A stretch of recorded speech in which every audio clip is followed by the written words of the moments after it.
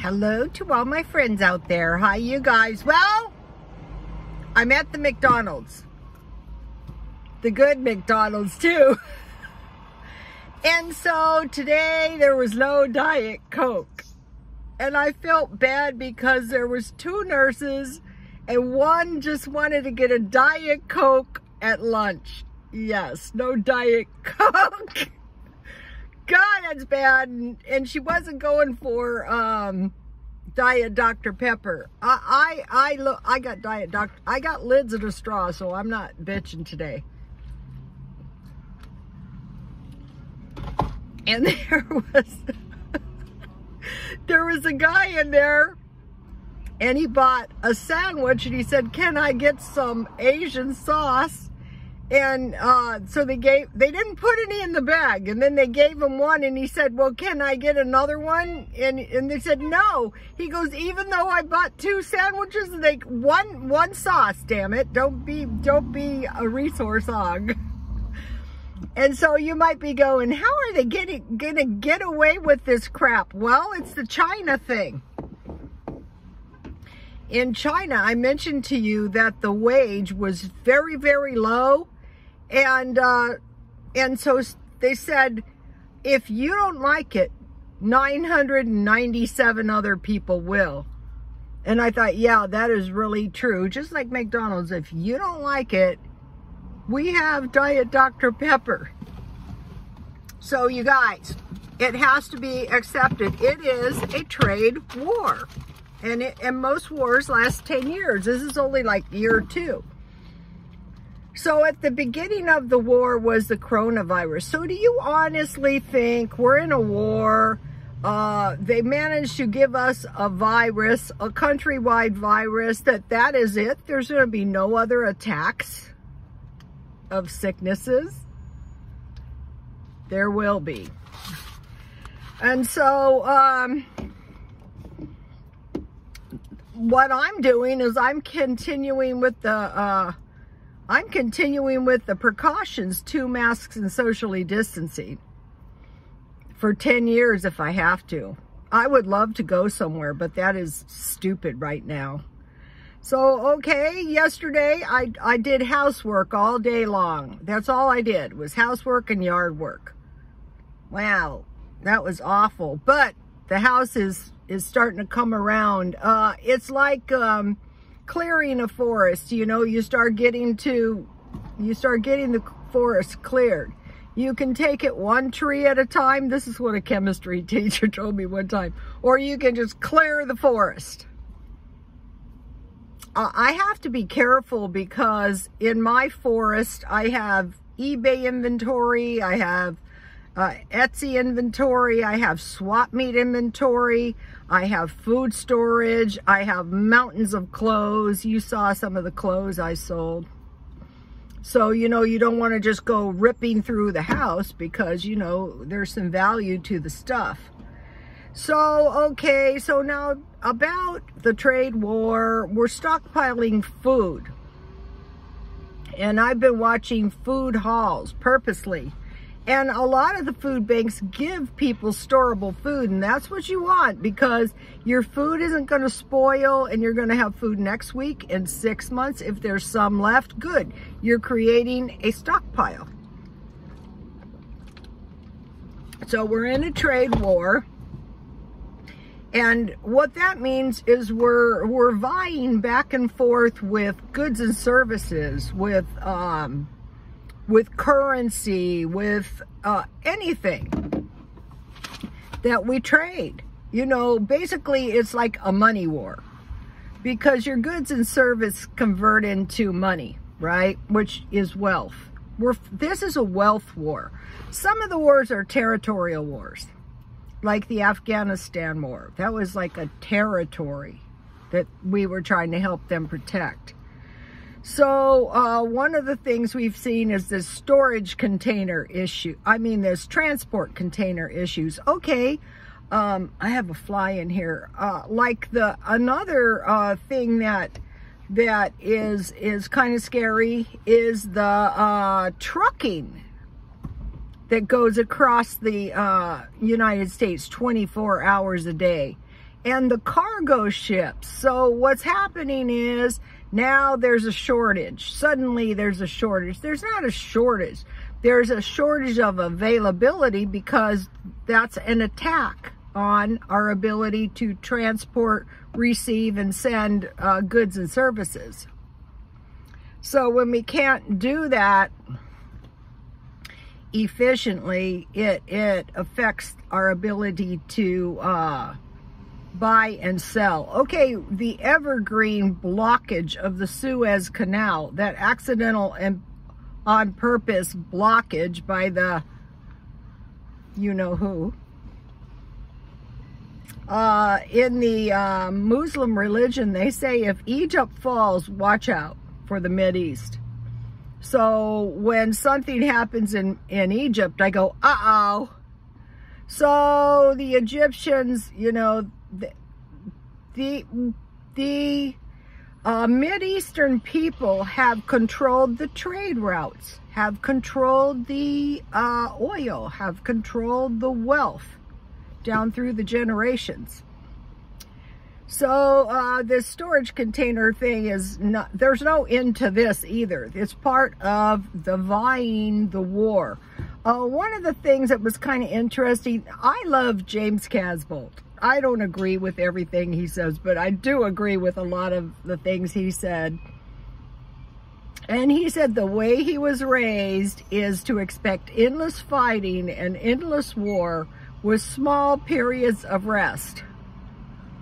So where was the rest? We had the Afghanistan and now we got the trade war. There's no rest, but there is like small periods of rest sometimes. So the transport of goods and services and the import and export, we even had some disputes with Britain over the luxury items. They wanted to apply a tariff to us. And recently, and President Biden said, well, we will apply a tariff to your luxury items, your purses and stuff. So they had to back down. And another thing to remember about the European Union is that's 560 million people as opposed to our 340 million. So there's massive populations in comparison to the Americans. So that needs to be remembered. But we're just going to have to rely on American ingenuity. And President Biden does have tons of experience. Okay, so now, we're looking at the transport of goods and services. And we're saying to ourselves, okay, we've already seen disruptions. Also, the toilet paper is getting scouty. About time for me to go to Walmart.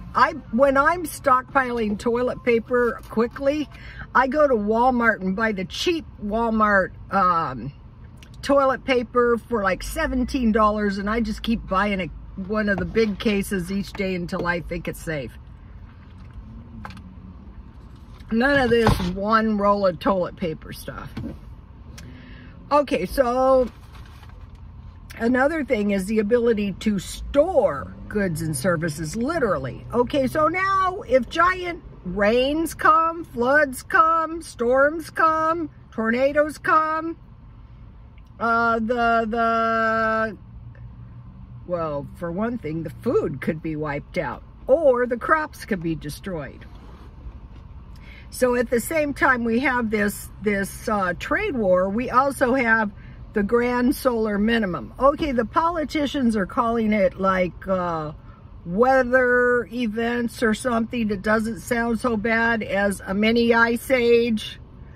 So the cold countries like Russia, like China, some parts of Europe are going to be greatly affected. Northern America, Canada. I love Canada. Hi, everybody from Canada who follows me. I love Europe too.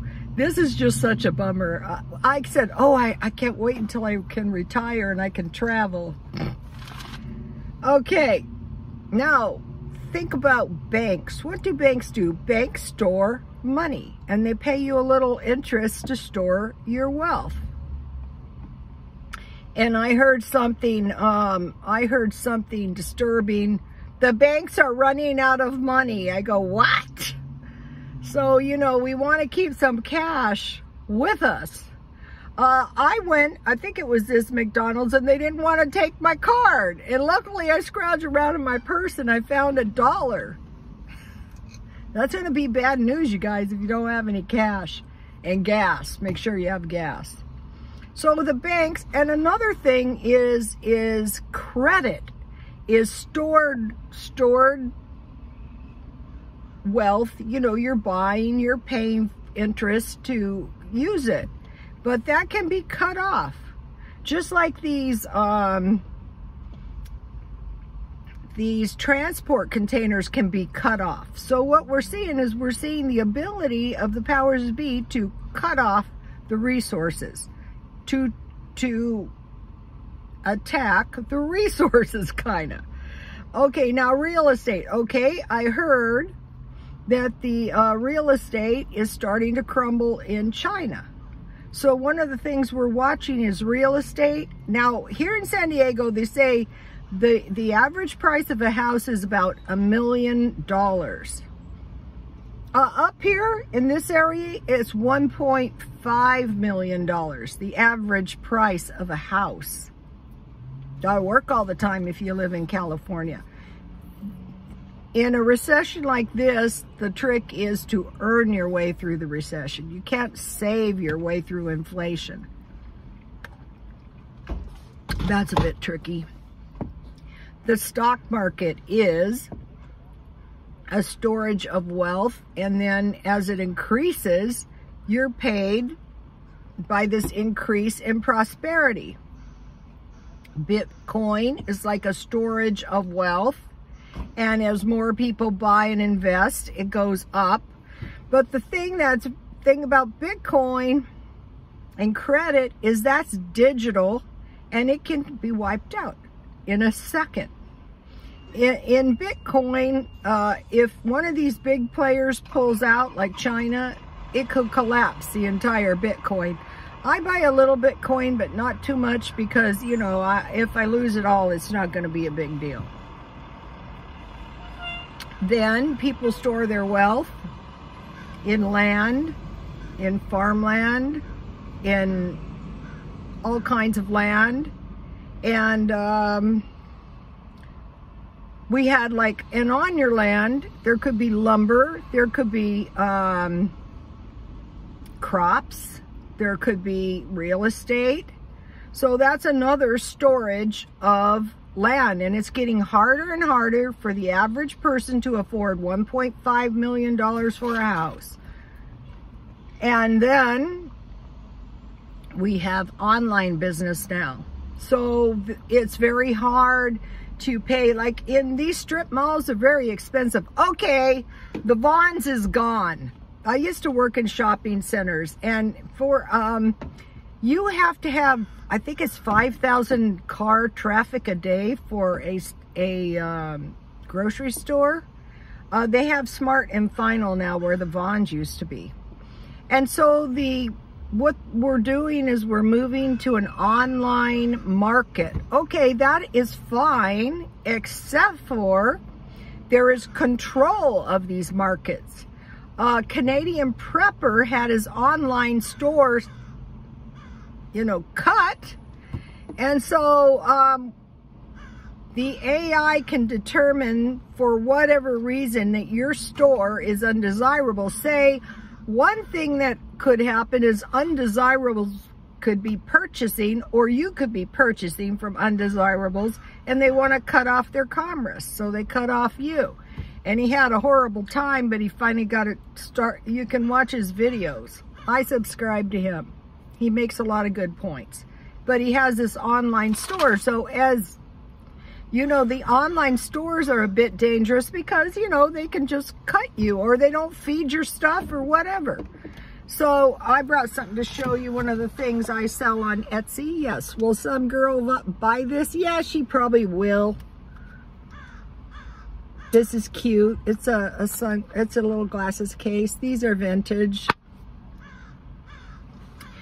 So my stuff isn't a weapon. My stuff isn't, you know, like building things that explode, stuff like that. So I'm pretty safe. I wanted to mention two things to you guys. I've been using this stuff on my old dry arms. This is cheap, like $1 each. They're looking okay. They're never gonna look young. That's okay. So let's see. So what's happening is the big business is taking over, and it's harder and harder to do business as a little guy. I know a woman though, her son, this was a long time ago, but this is an example. Her son would secure like these old tires, and then he sold them at the swap meet, but he was also interested in race cars, and so pretty soon he built up his tire business, and they were really living the good life there for a while. But one of the things I plan on doing is like a traveling salesman business at the swap meet. Today it was only 83, but a couple days ago it was 108. So, you know, anything involving outdoors and that kind of heat is, forget it. I mean, I would do it if I had to. So, you know, the online businesses, the real estate, massive amounts. They're saying one of the reasons the real estate is getting so expensive is I heard, I think this is probably true, that some very wealthy people are moving to San Diego and purchasing things. Like, you know, people, like poor people go, I think I'll buy myself a purse and a pair of shoes, and, you know, I'll buy myself a coat. Not them. I think I'll buy myself a few nice houses today. So another thing is, in Florida, I noticed, like, they have mobile homes, you know, and you buy the mobile home fully furnished. I thought, I like that. But wealthy people buy their really nice houses, including the furniture. So I've been doing home decor on a budget, and home decor is one thing I'll be selling. I didn't plan on doing that. I just bought a lot of home decor, and it sold very easily, that I didn't want after I bought it. And it sold very easily at the swap meet. So I go, oh, that's a good thing to sell. And cans of food and plants. So I'm working on that. Okay, so now about clothes. I try to save the best for last. Okay, I've been hearing this stuff online. JFK Jr. will be the vice president when President Trump comes back. Okay, JFK Jr. is dead, right? So if he comes back as the vice president now, he is a clone, okay? And now there's all this mention of the Kennedys again. Like when Governor Newsom wasn't recalled, he made mention of John Kennedy, Robert Kennedy. So the Kennedys were elitists. And they were an interesting bunch. Like, it was a little bit unhealthy for people to be closely associated with them. Like Marilyn Monroe, like the girl that was killed when the car crashed off the bridge. I mean, we could go on and on and on. So, you know, also, you know, with some of these elitists, quite a few, you see terrible hangings of people, all kinds of stuff. You go, well, there's such a small amount of the population, but they have a huge amount of these deaths. So that's we're looking for that kind of stuff, because that is suspect. Cloning, we're looking for cloning. We're not being dense when it comes to the cloning. Okay, they have admitted to agitating the egg of a cow and inserting human DNA. And they have said that after 120 days, they destroyed the egg. But I spent years doing science, and scientists are very inquisitive. And it is my opinion, and I think they've also managed to insert, I'd say the pigs would be the easiest, because in some circles, it was said that pigs were some kind of humans long time ago, like in the evolutionary thing. So anyway, it is my opinion that some of these creatures were not destroyed, and they exist now on the world. And the clones exist now on the world. And there's been huge amounts of clones, and they exist with us side by side. So now, why this cloning?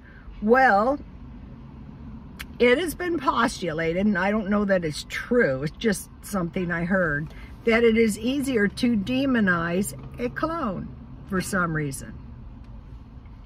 So we get these clones of famous people, and who are these famous people? We don't really know. Some Christian religions say there's going to be a massive amount of release of demons. Where would these demons go? Well, they could go in animals, they could go in humans. And this is interesting about the Egyptians. You know, in their hieroglyphics, there's part human and part animal beings. Now, and then, you know, there's, I am very interested in Atlantis, the lost city. But I think that, and another thing is these mentions in real time. Real time, like right now, okay, are you talking about a spiritual realm? That's in real time too, it's just a realm. And I think that's a possibility where the Atlantis exists. So we're not being dense about this. We're not saying, okay, I want to be part of this realm. No, I do not want to be part of this realm, because in this realm could be demons. Also, I have heard there are demons called mimics that mimic a human. Like when you think you're talking to your dead relative, you're not. And so we need to beware. And this may be how a lot of people are faked out in the end of times. And I look into various religions, seeing what they have to say on the subject of the end of times.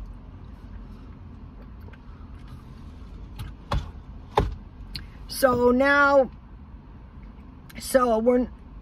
and also the AI, the power of the AI, we're starting to see that. Is it possible that there could be AI-enhanced people and animals? Yes. Some of these, I am very suspicious. You know these dogs the military has, and there's a picture of one with President Trump and the dog, who was a hero, and I'm looking at that dog going, are you 100% dog, or are you enhanced? Those dogs are pretty sharp.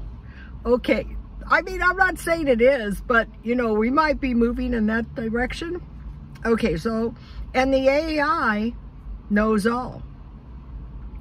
There's huge data collecting bases, and then they can make predictions about what is going to happen. I also want to mention the demigod thing. You will see evidence of a demigod. A demigod is a fallen angel, generally. And I mean, some of them can be moving freely, like in fashion houses, in like, I think they're a lot to do with the, some of these Asian empires, and they freely admit the gods walk in their palaces. That was the feng shui idea. They would create these places, like I'm doing the feng shui, but my feng shui is not fabulous enough to attract a demigod, thank God. But it sure is getting nice since I've been doing it. So you have to spotlessly clean your house, get rid of everything broken, damaged, or soiled, which I'm doing within reason. And it does start getting nice. I did it years and years ago, but it takes a lot of time. And I was doing it yesterday in the yard, and it's looking good. Okay, so now back to the food storage. Well, there was my dad, and then there was my grandmother, and on the other side there was my mother, and then there was the grandparents, and they would accumulate food to last them for a whole year. But since we have stopped doing this, and why would they do this? They would do this so they would not starve before they could grow more crops or get the cattle to market. And it required a lot of labor. So if you start stockpiling food, even by little, it requires a lot of labor. You've got to get it, you've got to figure out what to do with it. And this is one of the things that causing me so much pain in my cleaning. So one of the things, you know, you need to store merchandise that you could convert into some kind of exchange of money, rather than working for someone who can exchange you at any time for someone else, and live in places that are trustworthy and safe. So, but the main reason you want to store food is so that you won't starve, so you won't run out. And even if you're poor at this time in the U.S., you can get food from the food storage and food banks and store it up in your house. And then if you don't need it, if this is why I store cans. Oh, I wanted to mention one thing about the diet. Okay, I was trying to do this paleo diet, and I go, wow, I'm finding it incredibly difficult. So I came up with the nuts as the bread and the meat, like tuna, or boiled eggs and nuts. And I thought, I really don't like that. I like a sandwich. So I thought, just eat a lettuce wrap for lunch. And then on the way over here, it popped into my mind, my kid had an allergy, and the doctor said, give him, I was always lucky. I had these really good doctors. I think that's why I'm so healthy, my son and I. And so he said, feed your kid lamb, green beans, potatoes, and carrots. And I did, and soy milk. And he told me, you're the only person who has ever followed my instructions. And I go, that's because I cannot stand my kid to be sick. And believe me, he did not really like lamb. And I thought, well, that is doable on the Palatar, that's a good stock, by the way, on the paleo diet, because you just have meat, sweet potatoes, green beans, and carrots. So the green beans are a green vegetable and the carrots are a yellow vegetable. And then drink some kind of milk. And on the paleo diet, you can have almond milk. And I was resistant to this. I'm only doing it every other day. And I go, just drink some almond milk. Don't make yourself miserable. Just buy some lamb. Some sweet potatoes. Probably the best is white meat chicken and white meat fish. But I'm not giving up my beef and pork yet. So, and in my food storage, I have green beans. I have potatoes, I have carrots, I have sweet potatoes, I have corn. So if you have all that in your food storage, and I buy corn, I buy cans, they're indestructible pretty much. And then all you have to do is buy meat, and you know you need about 10 pounds of meat per month, which is not too bad. You can buy cheap meat. And then, you know, you're going to protect your health. So, this has been a long video, but that's okay. You guys can clean your kitchen while you're listening to this. That's why I listen to James Casbolt. I was cleaning yesterday and I was listening to his videos. I happen to like some of the stuff he has to say. Okay, you guys, please like, comment, and subscribe, and God bless you all.